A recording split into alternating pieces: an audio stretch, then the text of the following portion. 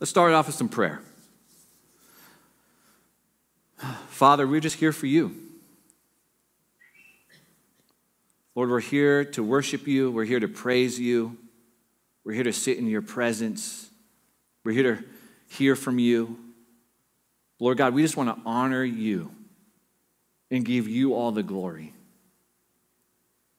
And Holy Spirit, I pray that we just not be a church that just receives the word, Lord God, but I pray that through your power, through your teaching, through your conviction, Lord, that we are a church that lives it out. Father God, that we don't just have information, but we have transformation. Not for just our sake, Lord God, but for the sake of those in this community so that they can see who you are, the good God that you are.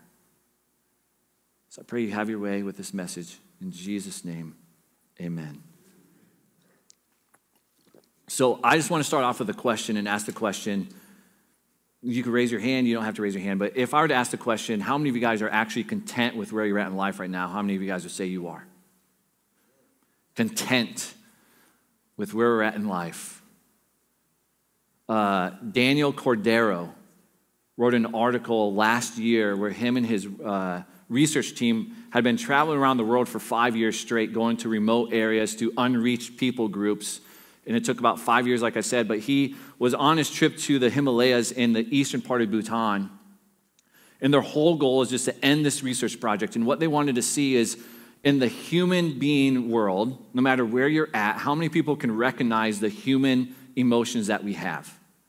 And so they were going to unreached people group, which to me is like, man, you're crazy for even doing that because they don't know civilization. You're going into their territory, which oftentimes doesn't end well. But with their guide, they would go and present emotions such as joy, peace, sadness, any type of emotion that you can think of, they would present it to these people.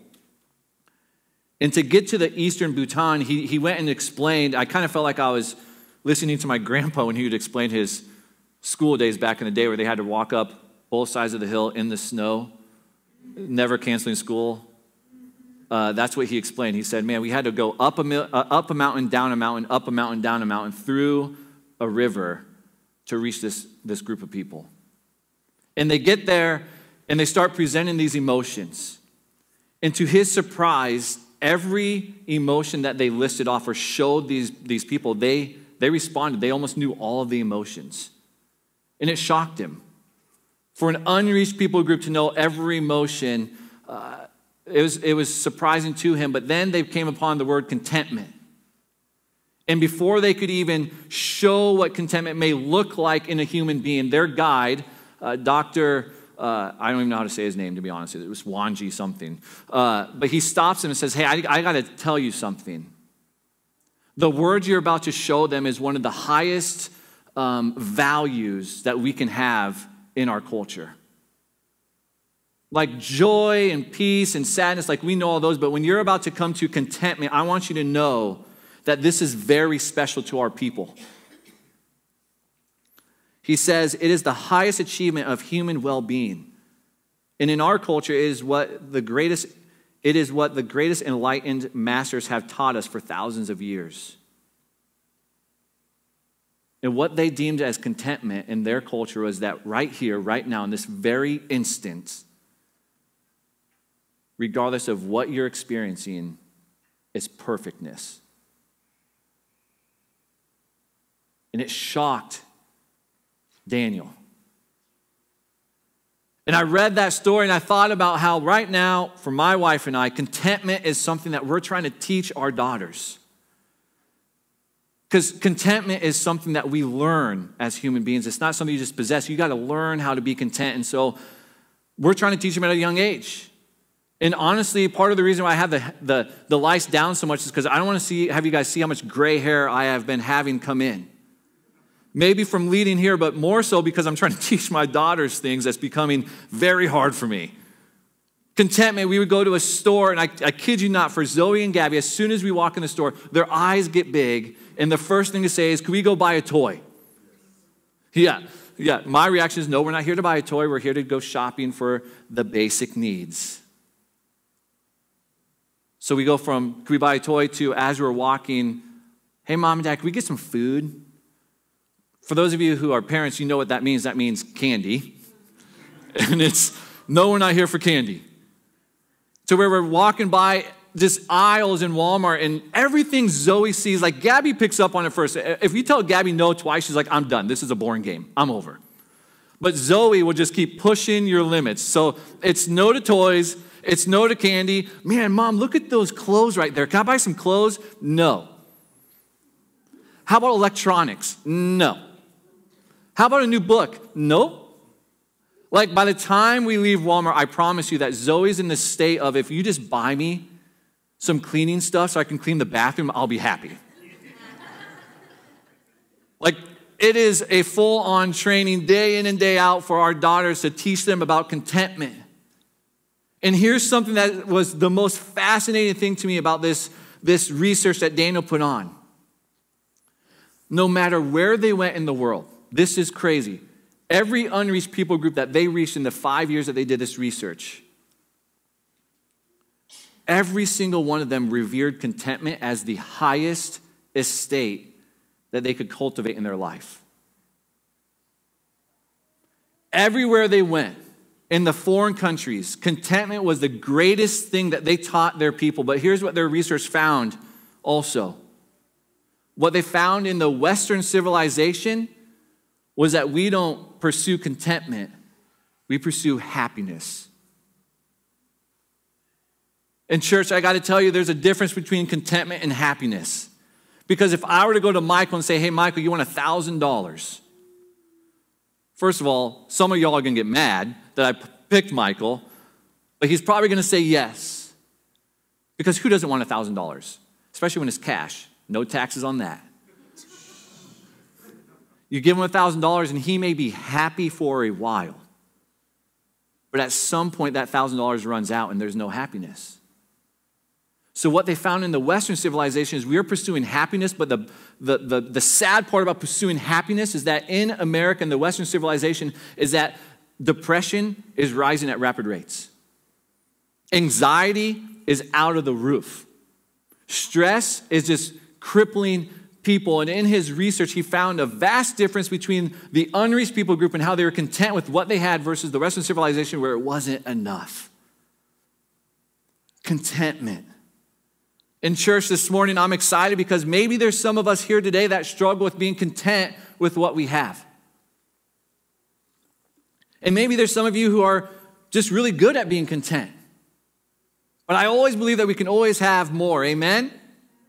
That's what I love about Dave Ramsey. If you want to learn about contentment, just do the Dave Ramsey program because he makes you pay with everything with cash. And you get up to their cash register and it's like, man, I don't want to see these dollar bills leave my hand. I'm content with what I have. But Paul talks about, to finish up Philippians, this view of contentment. So if you have your Bibles, if you open up to Philippians 4, we're going to end it today. Hallelujah. We're done with Philippians. All right. We're going to pick up in verse 10 in Philippians 4. Paul says, I rejoice in the Lord greatly that now at length you have revived your concern for me. You were indeed concerned for me, but you had no opportunity. Not that I'm speaking of being in need, for I've learned in whatever situation I am to be content. I know how to be brought low. I know how to abound. In any and every circumstance, I have learned the secret of facing plenty in hunger, abundance in need. I can do all things through him who strengthens me. Man, verse 13, I can do all things through him who strengthens me. I can go to the NBA. I can go to the NFL. I can make $1 million a year. It's through him who strengthens me. Context is key, amen? And reading this passage, the first thing that stood out to me, guys, was this, is that when we talk about contentment, contentment doesn't come from what's going on around us. It comes from who's inside of us. If we want to learn about contentment, if we want to be a people of being satisfied with what we have, we have to realize that it's not about what's going on around us, it's about who's inside of us that does that. And I'm sure that many of us here know that when the times get rough in our lives, when we go through the trials, what's really on the inside comes out. Right? Perfect example, Friday with Nebraska football. We all knew that they were going to lose. It was just going to take one bad play and the block punt happened and then it was all over. I'm still mad. Is Roger here? Praise the Lord. He did call me yesterday, though, and I said, Roger, I don't want to hear it. And he just laughed. But what's inside of us when the going gets tough, what's inside of us is going to come out. And there's a story of a man who is sitting in Chicago's airport, Chicago Airfield. And there's an immense, dense fog that really pushed their flight back. And this man just happened to be a pastor. And so he's like, well, I have two things I can do. I can sit in my chair and just kind of people watch, which is what I would have done. Or I can get out a book and learn more about God. I'm going to get out the Bible. So he pulls out the Bible and he goes on to explain that as their flight kept getting pushed back, there was a man who began to pace. Have you guys ever saw the pacers? Like you're on your phone, you're just constantly like this. Just like, yeah, that's cool, man. That's really cool. Sweet. Like you're a pacer. This man that's with him starts to pace. And the pastor explains that as he starts pacing, he starts to use colorful language. And he goes on to explain that colorful language made it even more dense in the airport. But for some reason, that man saw this pastor, and he saw the Bible in his hand, and he said, how can you be so calm knowing that our flight has been delayed this many hours? And the pastor says, it's not me, it's the one who's in me. And he's able to share the gospel with him. And I want us to know, church, that contentment is not complacency. Like there's some of us in this room right now that believe that we're content, but really it has been wrapped in a disguise of complacency. And really what happens when we become complacent, we remove the blessings of God in our lives. Because God has called us to so much more, but we've been, rather than content, we became complacent with what we've been doing. But contentment is not complacency. And here's something else that contentment's not. Contentment is not a false sense of peace. Contentment is not even an escape from the battle. What contentment is, it's in an all-consuming peace and confidence that while we're going through the battle, we can be at peace. And Paul's explaining this. See, in verse 11, we see the word learned, where Paul says, not that I am speaking of being in need, for I have learned in whatever situation I am to be content. He goes on to say, I know how to be brought low, and I know how to be abound. In any and every circumstance, I have learned the secret. I want you guys to know that those two words, learned, are actually not even the same words. They're not even the same words. Learning a secret brings, in the latter part of the learn, it means it came to fruition. But in verse 11, when he's talking about learn, it means I have gone through experiences in my life that has taught me how to be content with what I have. What does that mean? Well, it's not necessarily fun for us as believers. What Paul is getting at is, hey, I've lived the life of a Pharisee. I've had everything. Money, food, power, authority, teaching the law. I had everything. But Jesus came to me, and I encountered him, and I've lost everything, but I've gained everything. I've lost all the money. I've lost the privilege of having food. I've lost the power and the authority of controlling people, but I've gained a relationship with Jesus Christ. And he goes on to explain in 2 Corinthians, I'm going to flip to there real fast, 2 Corinthians 11. I should have just typed it on my notepad, huh? It's all right. Well, so he goes on in 2 Corinthians 11, verse 23. I want you guys to know what Paul is saying here. He says, are they servants of Christ? Are they really servants of Christ? I'm a better one. I'm talking like a madman. with far greater labors, far more imprisonments, with countless beatings and often near death. 5 times I received at the hands of the Jews the 40 lashes, less one. 3 times I was beaten with rods. Once I was stoned. 3 times I was shipwrecked.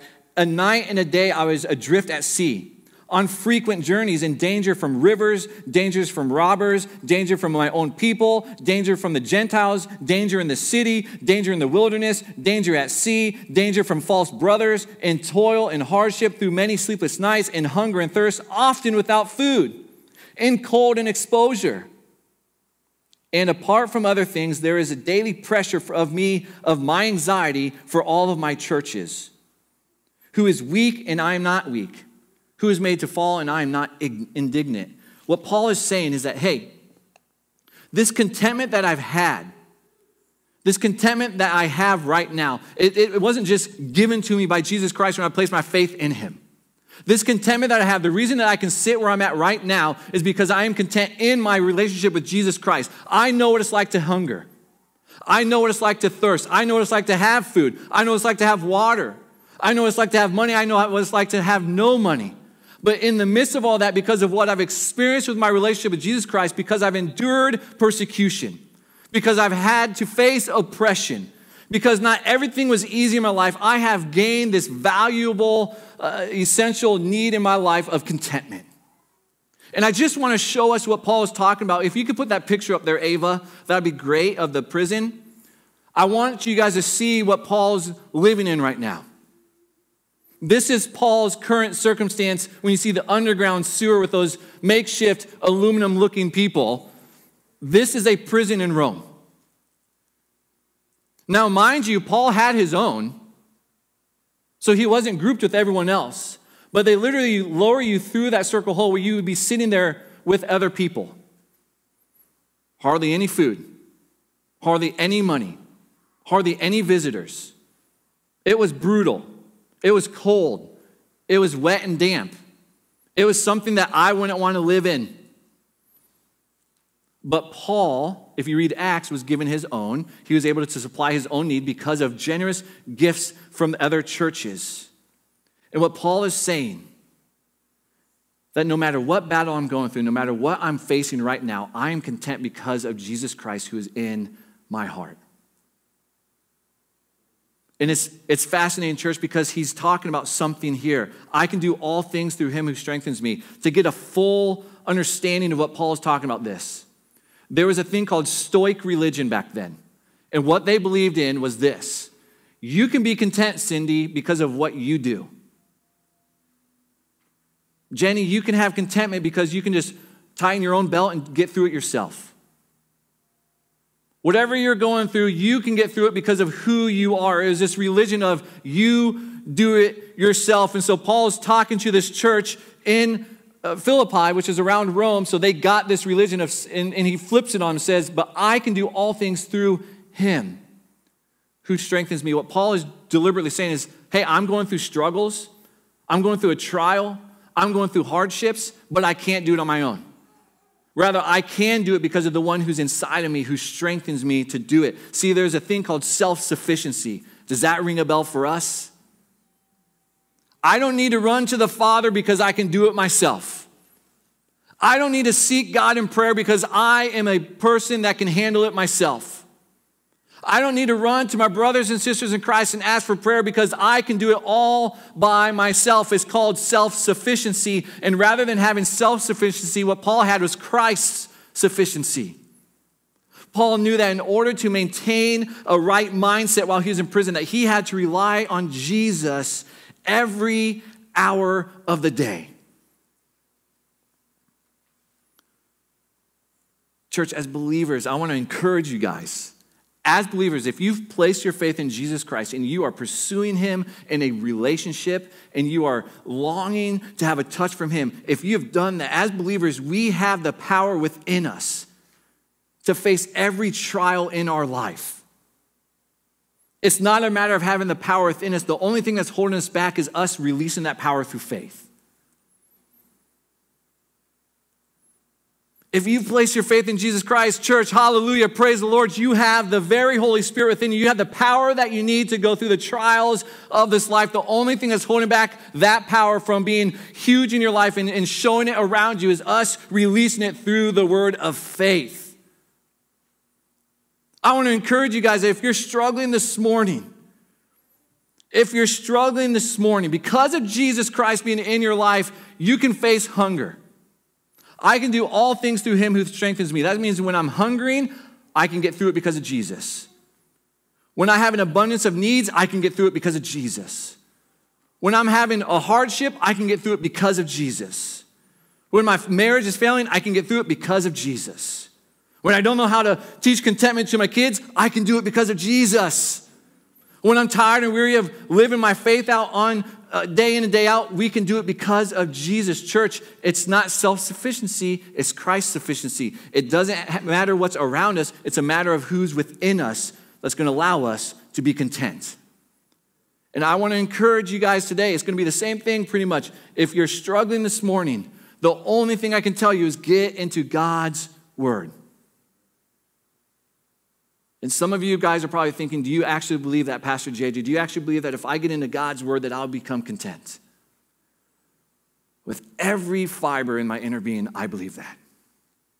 Because when we get into God's word, the Holy Spirit begins to fill us up day in and day out with his wisdom and with his knowledge and with his words that allows us to be content.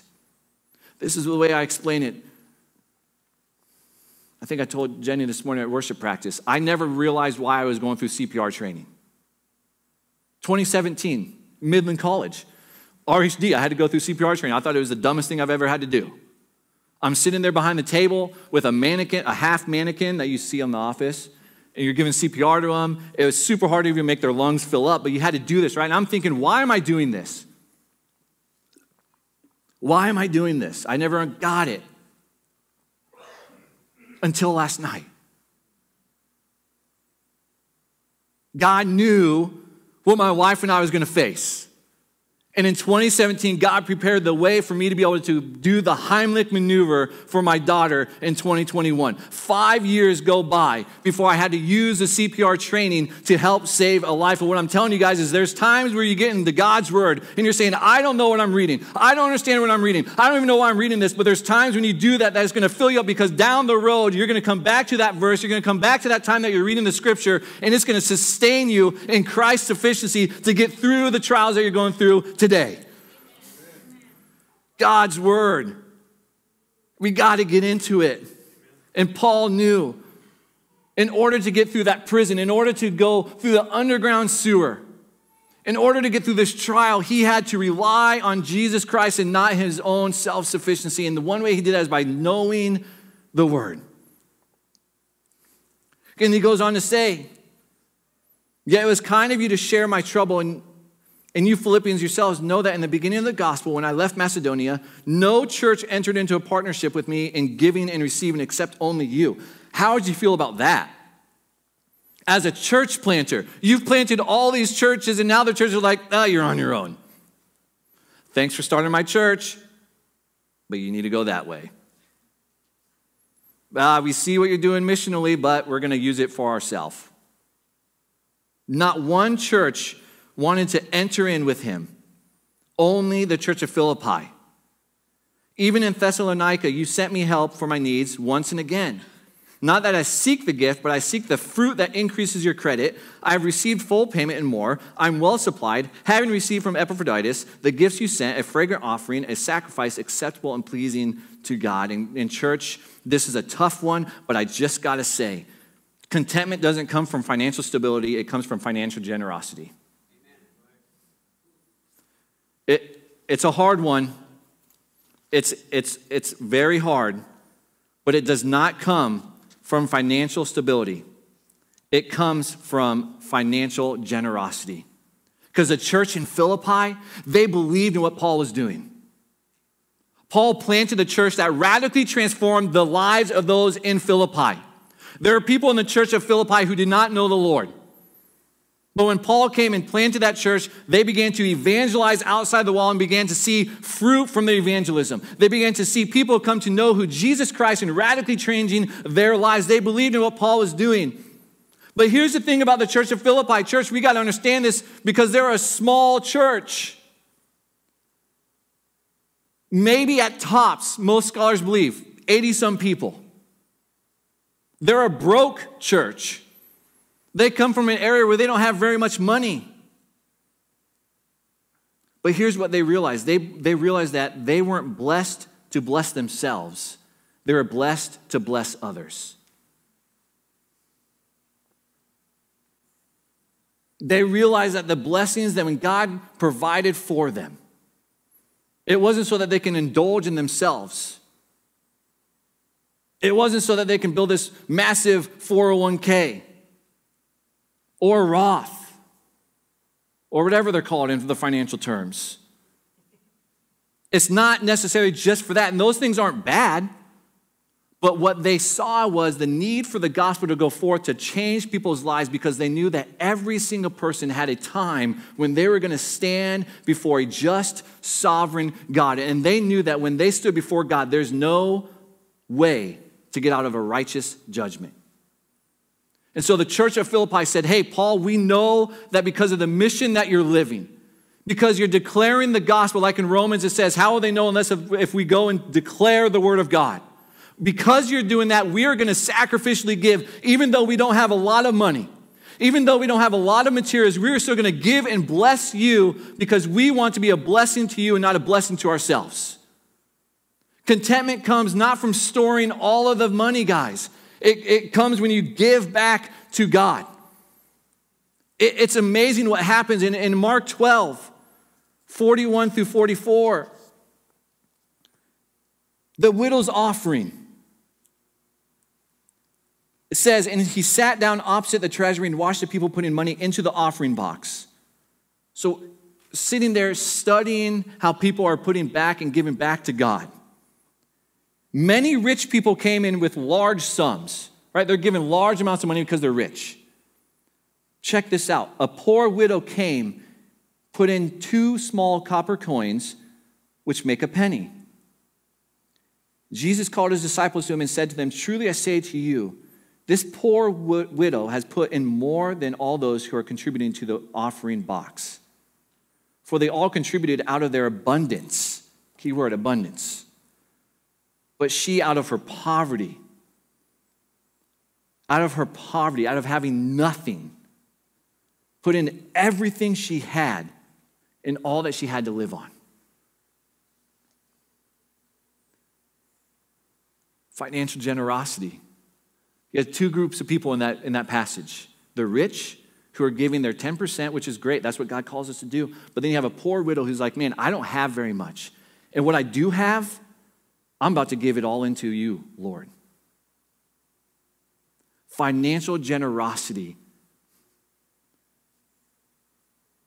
It brings contentment. But church, I want you guys to know that when we give financially, when we give lavishly, when we give back to God what he's called us to give and then some, I promise you, what's on the back end of that is going to be amazing. And I want to also promise you something else, that when we give generously to God, that did you know that he views it as a sweet aroma? Did you guys know that when you offer a sacrifice, like this widow in Matthew or in Mark 12, when you offer this sacrifice and saying, this is all I have, God, but I know that you're calling me to give it to you. Man, the missionaries on the wall, Lord God, I don't know how much you want to give by, well, maybe I do know now, but that's a lot of money each month. That's me sacrificing. When you sacrifice in a way that God's called you to sacrifice, did you know that it offers a sweet aroma to him? But I want you to know that it's not just a sweet aroma that pleases him. God isn't impressed with us just going through the motions. When we come up with our tithes and offerings, he's not impressed with us just coming up and just, here you go. What God's impressed with is when we give generously with a spirit of faith and thanksgiving. And contentment doesn't come, church, from storing everything into our own cupboards. Contentment doesn't come from us building up this lavish retirement fund. You know why? Because every time we do that, we have to keep building, building, and building. It's never going to be enough. But when we say, God, this is all yours, and I'm going to give lavishly, I'm going to give freely, I'm going to give generously so that you can do what you've called us to do as a church, but also so that you can do what you want to do in this community, he is going to bless you beyond blessings, because the blessing is to bless others. And here's something that we have to understand, church. We have to understand that when we aren't generous with whatever it is, I'm not even talking about just finances, I'm talking about the stuff that we have. Maybe you're someone who has a truck and it could be lent out to someone to help move. And Dan does a great job. Every time I need something, I call Dan. He's like, you have my truck. And it helps fix my little fix of having a truck. So I don't have to make the payments. No. Whatever we have, God has blessed you so that you can bless others. But here's what happens, church. When we become a church that just stores it inside, whether it's independently in our own lives or corporately as a body, if all we do is use our money for ourselves, God actually removes the blessing. He actually begins to take it to other groups of people that says, hey, this isn't ours, but we're going to use it to further your kingdom. And church, for us as a church, we may be small, but I believe God has called us to be mighty. We may not have all the money, but I believe that God's going to bless us exponentially because we're going to use it to further his kingdom.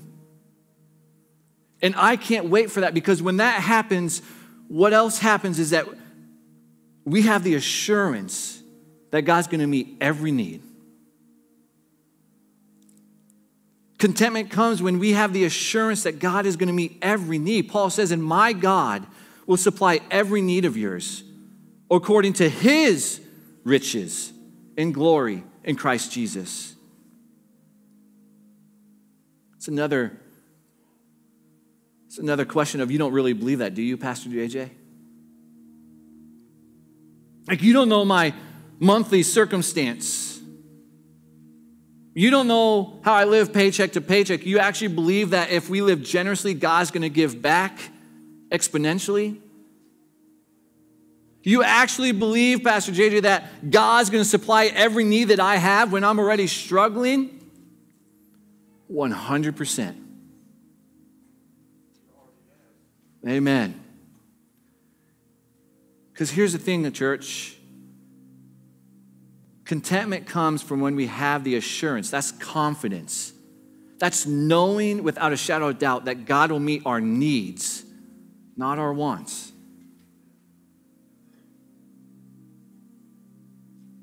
Paul says God will meet every need that you have. It doesn't say he'll meet every want that you have.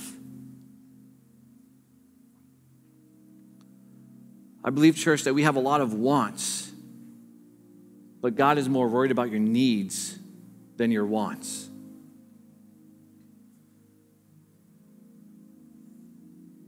In their culture, man, the church of Philippi, you guys got to understand how much they gave to Paul.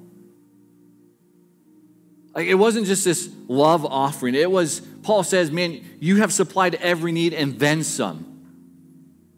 You have given all that you could give and then some. Truly, I'm thankful. And in their culture, what would happen in the Jewish culture is if Michaela gave to me generously, I was not really required, but because of that cultural connection, because of that friendship, I would give generously back to her. Maybe later that month, maybe the next week, whatever it may be, but it was a generous giving back and forth. But Paul knew that he couldn't give back to the church of Philippi. Paul was stuck in prison. He had to produce his own rent. He had to figure out how to eat every day. He was chained to a guard, so he knew that he couldn't give back to the church of Philippi. So Paul does one better and says, hey, guess what? It's not going to be me that's going to meet your needs. It's going to be my God who meets your needs. He is building them up in the face, saying, hey, because you're giving lavishly, because you're giving generously, because you have all this stuff that you're doing for my sake, God is going to meet the needs that you have. Continue to give lavishly. Continue to be content with what you have. In church, for a church like Philippi that has poverty, what Paul is saying is that God will provide for their material needs. For a church that was facing present-day oppression, God would provide their steadfastness, their joy, and their encouragement. For a church that was advancing in their faith and in their unity, it was God who would supply the grace and the humility to reach that unity. For a church that struggled with grumbling and anxiety, God would be the one present to supply the peace that they were searching for. Paul said, it's my God that would do that. Not the God of wine, not the God of him, not the Egyptian God, not the Roman emperor, not the president of the United States, not your governor in Nebraska. It will be God that meets every need that you have. Because in their culture, there were gods everywhere. Everywhere you went, there was a God that represented something. And what Paul is saying is, hey, they will not provide your need, but my God, the Alpha and the Omega, the beginning and the end, the one who created you and knew you in your mother's womb, Jesus himself, the lamb that was slaughtered, is going to meet every need that you have in church. I got to tell you that it is not going to be your family member who's going to be able to meet every need that you have. It's not going to be the president that meets every need that you have. It's not going to be the governor. It's not going to be your teachers. It's not going to be your professors. Wherever you're at, it's not going to be them that meets every need you have. The only way that you're going to have every need met is through a relationship with Jesus Christ. And I want you to know that the need that you're thinking of right now is probably not the need that is really a need. The need that we have in a time such as this in 2021 church is this. We need joy. We need hope. We need peace. We need assurance. We need comfort. We need contentment. And that's what our God will provide for you when you lavishly give out. It's a beautiful thing. It's a beautiful thing.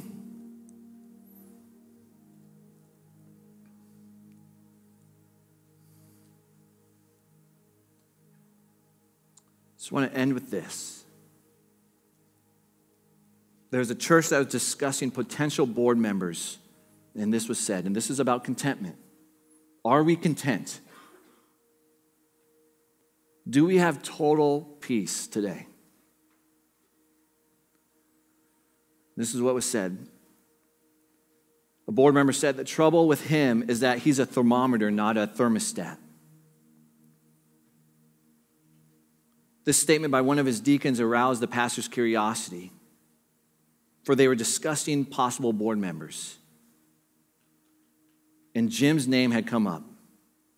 The board member said, Pastor, it's like this. A thermometer doesn't change anything around it. It just registers the temperature. It's always going up and down, but a thermostat regulates the surroundings and changes them when they need to be changed. Jim's a thermometer. He lacks the power to change things. Instead, he allows them to change him. In church, I want us to know that the Apostle Paul was a thermostat. Apostle Paul was a thermostat. Instead of having spiritual ups and downs as the situations changed, he went right on, steadily doing his work in serving Christ. Church, I got to be honest, that's what the city of Fremont needs. The city of Fremont doesn't need the Christians running around going up and down. The city of Fremont doesn't need a church that's constantly pointing the finger at their badness. What they need is a church, a group of people, a believer, to have the steadfastness of Christ that produced a contentment in them that when they look, just like that man in the Chicago O'Hare Airport, asks you the question, why are you at peace? My question today is, are you content? Are you content? Do the people around you know that you are faithful in Christ.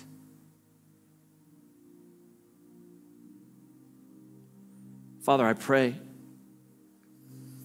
Lord God, that you search our hearts.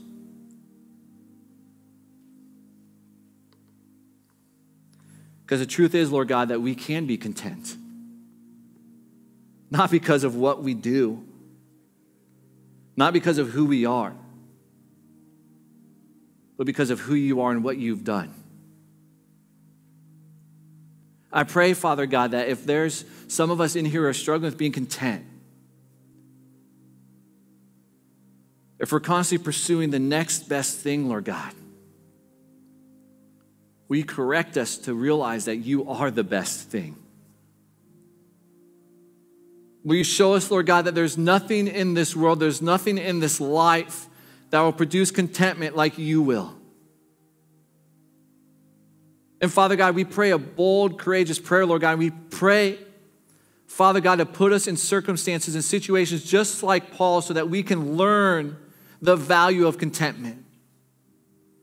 So that we can learn to be content in you and only you, Lord God. And I pray, Father God, that when that happens, Lord God, that we can trust you with everything. I pray, Father God, in the name of Jesus, Lord, will you show us in our own individual lives, Lord, to trust you in our giving. Lord, to trust you and know that you will supply every need that we have and that we can be generous with what you've blessed us with. And Father, I pray that when we do that, that you receive that as an act of worship, as you say you do.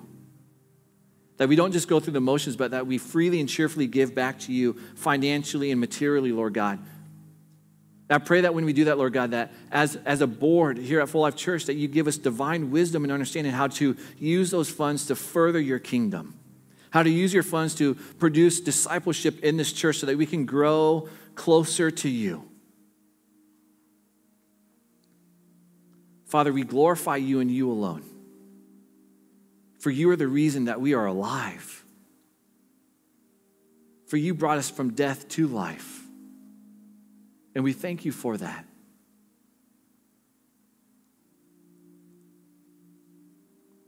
Father, we're so thankful for you. Jesus, we're so thankful that you provided a way when there was no way. That you provide an example of what it's like to be content. I pray now, in Jesus' name, Father God, may your Spirit reside in us to give us that contentment. To know that when we lay our head down at night, Lord God, that you have it all in your hands.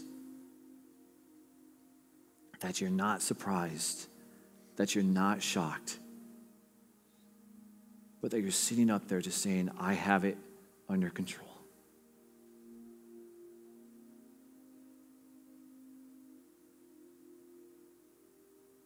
We thank you, Jesus. We pray this in your name. And all God's people said, amen.